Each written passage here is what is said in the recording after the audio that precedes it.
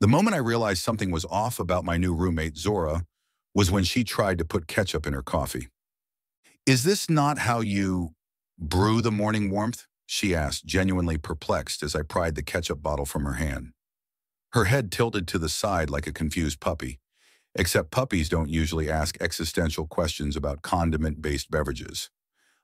No, I said, blinking. Most people just use sugar, or, coffee creamer, not Heinz. She looked at the ketchup bottle as if she were seeing it for the first time, then nodded, her lips curving into an odd little smile. Fascinating. Earth customs are highly variable. That's when the alarm bells really started ringing in my brain. Earth customs. Who talks like that? Not normal humans, that's for sure. Maybe people who live in a bunker in Wyoming, but not a college sophomore with neon green hair and an affinity for 80s rock band t-shirts. When Zora moved in last week, I thought she was quirky. Quirky in the way people who crochet tiny hats for their pet ferrets are quirky. But this was different. There was something distinctly extraterrestrial about her. It wasn't just the coffee ketchup incident. There were other things, like how she stared at the refrigerator for a solid 10 minutes the other day, poking the light switch inside and giggling every time it turned off, or how she made a hasty retreat into the bathroom every time we watched nature documentaries, muttering about unlicensed galactic broadcasts. The strangest part? Zora claimed she was from Cleveland. No one from Cleveland acts like that. So naturally, I did what any sane person would do. I started investigating. By which I mean I Googled, signs your roommate is an alien, while she was out on her nightly contemplations of Earth's orbit, which, to be fair, could also just be code for taking a walk. Step 1, according to my extensive internet research, was to observe her language patterns. Check. Anyone who describes things as fascinating Earth customs probably isn't from around here. Step 2, dietary habits. Yeah, well, the ketchup and coffee thing was already Exhibit A, and then there was the time she tried to cook spaghetti by submerging it in a bathtub full of boiling water. I mean, who even does that? I pointed out that it was impractical, but she just nodded, mumbling something about trying new liquid configurations. Step 3, an inexplicable knowledge of advanced technology. Now, this one had me stumped at first because I hadn't seen Zora with any gadgets more advanced than her phone, which, as far as I could tell, was just a regular phone. Until I realized that whenever she touched it, the Wi-Fi got faster. Not just slightly faster. I'm talking download an entire season of a TV show in 3 seconds. Fast. I asked her about it once, and she blinked at me, wide-eyed, like she had no idea what I was talking about. Oh, that, she said. I simply asked the frequencies politely. Right. By this point, I was about 95% sure Zora was some kind of intergalactic tourist pretending to be a human. So naturally, I had to confront her. Because that always goes well in science fiction movies, right? I found her in the living room staring intensely at a jigsaw puzzle. She was holding 2 pieces that clearly did not fit together, like trying to connect a giraffe's head to a toaster. Zora, I began, feeling slightly ridiculous. Are you from Cleveland? No. She looked up, her eyes wide, like she had just been caught smuggling candy into a movie theater. Yes, Cleveland. Of course. Such a charming human locale. Okay, that was it. There was no way she was from Cleveland. Listen, I said, lowering my voice. You can tell me if you're not human. She blinked at me again, her face a perfect mask of confusion. I am a perfectly ordinary human being, just like you. I enjoy Earth activities such as pizza and doing laundry on Wednesdays. That was a red flag. No human actually enjoys doing laundry, especially not on a specific day of the week. But before I could push further, she stood up and started walking toward the window. I must go now, she said rather dramatically. I have orbit continuation duties. Orbit what? Walk. I mean walk. She threw me a sheepish smile, then bolted out the door. I watched her go, my suspicions solidifying.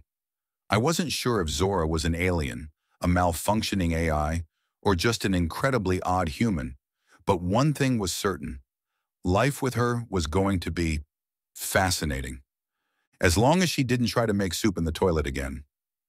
Zora returned an hour later from her so-called orbit continuation duties, looking a bit flustered, but armed with a new level of determination. I was still sitting on the couch, processing everything I had learned, or rather, suspected, about her true identity. I had gone from quirky new roommate to possible alien conspiracy in record time, and I wasn't exactly feeling reassured by her increasingly bizarre behavior. She plopped down next to me, her neon green hair slightly askew, like she'd run into the wind at full force. Her face was lit with the kind of intensity you see in people who are about to tell you a life-altering secret or ask you to join a pyramid scheme. I realized, she began, clasping her hands together awkwardly, that my behavior may have been perceived as unconventional by your Earth standards. Understatement of the century, Zora. But I assure you, she continued, it is entirely due to my upbringing on the farm. Ah, yes, the farm. This was Zora's favorite explanation for all of her odd behavior. Apparently, she grew up on a rural farm somewhere in Ohio, though she never quite got specific about where. She claimed this mysterious farm was the reason she didn't know how to work a microwave, thought traffic lights were color-coded mood indicators, and once tried to release a blender back into the wild. I understand your suspicions, she said, leaning forward, her eyes wide and earnest. But everything you've seen, all the so-called strange behaviors, can be explained. The farm was isolated. My parents believed in alternative ways of living. You know, farm stuff, rural life. Uh-huh. I raised an eyebrow. So you're saying, growing up, no one ever told you that ketchup doesn't belong in coffee? Zora blinked, the smile faltering for just a second before returning. We had, limited access to resources, and sometimes you improvise. That's what life on the farm is all about, improvising. And the bathtub spaghetti thing? Water is water. Whether it's in a pot or a larger container is irrelevant. Again, farm life. I narrowed my eyes. And the fact that you talk to Wi-Fi signals like they're sentient beings? Her smile tightened and her eyes darted left for a split second. Yes. The farm had advanced technology, but we always treated it with respect. Like pets. I didn't buy it. Not for a second. But her insistence was impressive. Either she was the most committed method actor in history, or she really thought this farm excuse was going to hold up under scrutiny. For the next few days, Zora doubled down on her "I'm just a quirky farm girl" routine. She started dressing like she was auditioning for the role of village peasant number 4 in a low-budget play, wearing gingham dresses and boots. At one point, she even tried to hand-milk a carton of almond milk, claiming, "It's how we did it on the farm." But despite her best efforts, the facade was cracking. I could see it in her eyes, the growing tension, the way she fidgeted whenever I asked about her family or the farm. Something was bubbling beneath the surface, and I knew it was only a matter of time before she slipped up. Then one night, everything came to a head. It was late, like really late, and I had just settled into bed, drifting off to sleep, when I heard a noise. It was subtle at first, like someone trying to tiptoe across a squeaky floorboard. My eyes fluttered open, and I glanced at my door. The knob was turning, slowly. I sat up, heart pounding. "Zora?" I called out, half expecting her to burst in with some absurd excuse about needing to borrow my toothpaste or something. Instead, the door creaked open just a fraction, and there was Zora standing in the doorway, silhouetted by the hallway light. Her face was flushed, her usual wide-eyed expression now tinged with something different. "Zora, what are you doing?" She stepped into the room, biting her lower lip in what I assume was an attempt to look endearing, though it mostly just looked like she was contemplating whether or not to devour me whole. She hesitated, her voice lower than usual. "I can no longer resist." My brain froze. Was she about to? No, this couldn't be happening. Zora continued to approach, her steps deliberate and oddly graceful. "You see, I've been trying so hard to maintain the charade, to live as one of you. But your presence, your human qualities are too much for me. I've been drawn to you. Uh, Drawn? I squeaked, pressing myself against the headboard as if I could phase through it and escape. She climbed onto the edge of my bed, her eyes glowing. No, seriously, glowing, with a weird kind of luminescent energy. The truth is, I'm not like you. I'm not from Cleveland. I'm not even from this planet. Called it. Zora sighed as if unburdening herself from a secret too heavy to bear. I am from Glorthak 9, a planet in the Andromeda Quadrant. I was sent here to observe humans, to blend in. But now, she reached out, her hand hovering dangerously close to my leg. I can't maintain the disguise any longer. My true nature, it compels me. Compels you to what exactly? I asked, trying not to hyperventilate. To be with you, she said, inching closer. I've watched you, studied you, and I can no longer resist your... Okay, stop, I blurted, my mind racing. Zora, I'm flattered, really, but... Her head tilted, confusion flickering across her glowing eyes. Is this not how human mating rituals begin? I was told, nope, nope, definitely not how we do it, I said, sliding out of bed and backing toward the door. This is not how anything begins. At all. Ever. Zora blinked, then let out a frustrated sigh, slumping down on my bed. I have failed at blending in, haven't I? Yeah, big time. She pouted, crossing her arms. And here I thought I was doing so well. The farm story was foolproof. I shook my head, still trying to process everything. So, you're really an alien? Yes, she muttered. And I'm not even from Cleveland. I stood there staring at Zora, who was now pouting on my bed like a defeated child after realizing their magic trick had been thoroughly debunked. Her glow had dimmed, both metaphorically and literally, and for the first time since she'd arrived, she looked vulnerable. And somehow, against all logic, I found myself feeling sorry for her. Sure, she'd just admitted to being an alien, from another galaxy no less, and she'd tried to sneak into my bed in what she clearly thought was some interspecies romantic gesture, but there was something oddly sincere about her confusion. She wasn't some sinister invader trying to steal Earth's resources or turn us all into human-alien hybrids, I hoped. No, she was just Zora, a weird, green-haired, ketchup, coffee-drinking alien who had clearly bungled her mission to blend in with humans. And in a strange way, I could relate to that. I mean, who hasn't felt like they don't fit in at some point? I sighed, rubbing the back of my neck awkwardly.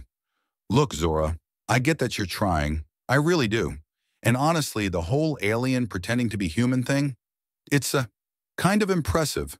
You almost had me convinced for a while. Her eyes brightened, just a little, and she looked up at me. Really? Well, maybe not the whole time, I'd admitted, sitting on the edge of the bed. But yeah, I can see that you're putting in effort. It's just the way you're going about this, it's a little off. Zora tilted her head, listening intently like she was trying to absorb every word. I apologize. I have clearly misunderstood your Earth customs. My research data on human mating rituals must have been outdated. I winced at that. What exactly did your research say about, mating rituals? She blinked a few times. That humans often engage in physical closeness, typically in bed, following a period of verbal communication that involves shared interests and, what was the phrase? Banter. I snorted despite myself. Banter? Yes, she said, suddenly animated again. I studied hours of it. I believe it was referred to as sitcoms. Oh, for the love of... I had to laugh. Here was this alien trying to figure out human romance based on reruns of Friends or The Big Bang Theory. No wonder she'd been so confused. Okay, well, for starters, I said, human mating rituals aren't exactly a one-size-fits-all kind of thing. There's a lot of nuance, and it usually involves mutual feelings and, consent. Zora nodded seriously as if she were taking notes. Consent, right, very important. But that doesn't mean I added quickly, feeling my face flush, that you can just sneak into someone's bed and expect them to, you know, go along with it. Her shoulders slumped again. I see. I truly have failed. She looked down at her hands. I just wanted to understand, to experience what it means to be human. I was curious about you and I misinterpreted things. I apologize if I made you uncomfortable. I let out a slow breath, the tension in the room easing. It's okay, Zora. You didn't know. But look, if you really want to understand humans, it's not just about the physical stuff. It's about connection, talking, getting to know someone, learning to, well, be patient. She looked up at me, her eyes softening, the glow completely gone now. Connection, she repeated. I like that concept. Yeah, I said, suddenly feeling a little less awkward. It's kind of important. For a moment, we just sat there in silence, and I realized that despite the weirdness of the situation, Zora really did seem to want to learn. I could see the effort, the confusion, but also the sincerity. She wasn't trying to manipulate or trick me. She was just trying to fit in the only way she knew how. Maybe, I said, breaking the silence, we could start over, as friends. Zora blinked. Friends? Yeah, I said, smiling a little. People who hang out, talk, get to know each other. No sneaking into beds involved. She tilted her head again, processing the concept. Friends? She repeated thoughtfully. Yes, I like this idea. We could engage in more banter, perhaps? Exactly, I said, standing up. Banter is a great place to start. Zora's smile returned, wide and bright, and this time it looked a lot more human. I look forward to this new phase of our interaction. I chuckled. Me too. As I headed back toward the door, I paused and glanced over my shoulder. And hey, for what it's worth, you're not doing so bad at being human. You're just a little offbeat, but that's not necessarily a bad thing. Zora grinned. Offbeat? I shall add that to my research notes. I left her there feeling oddly content despite the absolute chaos of the night. Maybe living with an alien roommate wasn't going to be so bad after all. Sure, there'd be some misunderstandings, and I'd probably have to explain that toilets aren't for soup more than once. But at least she was trying, and that was more than enough for now. As I climbed back into bed, I couldn't help but smile. Life was about to get a lot weirder, but maybe that wasn't such a bad thing. Then as I closed my eyes, something strange happened. I could feel this, very light touch moving up my leg. I quickly turned on the lamp beside my bed, and as the light from the lamp illuminated the room, nothing was there. Soon enough, I settled back down to go to sleep. Then it was back, that same feeling. Before I could act, the unseen force pinned me to my bed. Soon fear was replaced with excitement. The best way I can describe it was like a very hard, hot-wielding rod piecing a ripe, juicy watermelon, but it did not burst and then tighten around the wielding rod, with the watermelon moving at supersonic speed on the hard wielding rod. But nothing was there, just the intense feeling.